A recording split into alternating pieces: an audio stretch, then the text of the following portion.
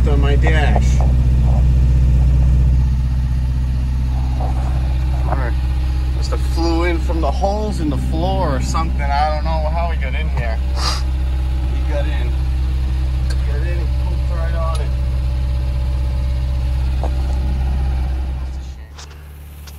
Cool thing about Subaru Brats, they made a lot of these things. You can usually actually find them, you know, for sale for kind of cheap, but they either don't run or they are rotted out.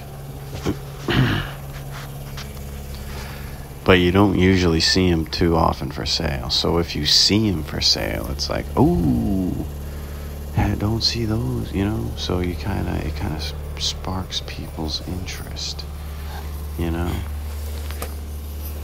But then they're not that common, you know what I mean? So when you're driving one, people are like taking pictures and trying to give you thumbs up. It's pretty interesting. When I got mine, it was listed on Craigslist for, I think it was like $1,500, and it was in New Hampshire, and I didn't have the money to go buy it, but I saved the guy's phone number and wrote it down and put it in my wallet. And then after like 30 days or 60 days, the ad came off Craigslist and he never refreshed it. And so I had his number and I kept calling him every so often to make sure he still had it. And then when I finally had the money to buy it,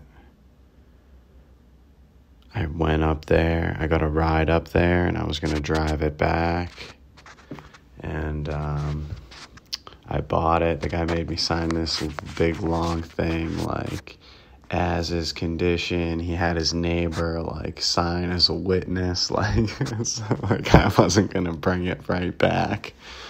Anyways, so I go to drive this thing home, and I'm in the middle of New Hampshire, and I'm, like, getting into Nashua, New Hampshire, and the clutch just completely gives out. Like, no forward, no reverse, no gears at all, really. And so I was able to, like, push it in to the, it was just a random parking lot that was the nearest where I was, which I was right next to, like, a red light, because that's how I stopped at this red light and then was never able to really go again. So that was eventful. Got it towed home, and then I ordered a clutch. I think I ordered a clutch off of Rock Auto then. Anyways, I got the clutch in. It was winter time. I put the clutch in the driveway in the middle of winter, and it must have taken weeks, dude. It took weeks. It definitely wasn't a day thing. It was like a painstaking. It was like go outside, take out a bolt, come inside, warm up, kind of a deal. Anyways, once I got the clutch in on that, I thought I was good to go, right? But I wasn't, because some transmission fluid had come out to get the clutch out. Because I had to took the drive shaft out and exhaust off and all that stuff to get the clutch out. Anyways, to make a long story short, the first drive I took in that thing was actually, I wasn't even supposed to be driving it, but all my other cars weren't working at the time, and I knew that one would actually work, and I was just taking a drive to the hospital, and sure as shit, transmission locked up while I was driving it, and the transmission was never the same after that. And so to save this car, I had to buy a whole nother car, because it's not easy to get just the transmission. Anyway, so I got a whole nother car for the transmission, and I ended up using a lot of parts from that car because I needed the transmission. I got an extra set of wheels. I took the motor from that car worked, so I got a spare motor. I got extra doors, extra trim pieces. I got a lot of extra stuff from that extra car. Like the $500 I spent on the extra car wasn't a bad deal, you know what I mean? But I ended up having to scrap a lot of the pieces that I didn't use.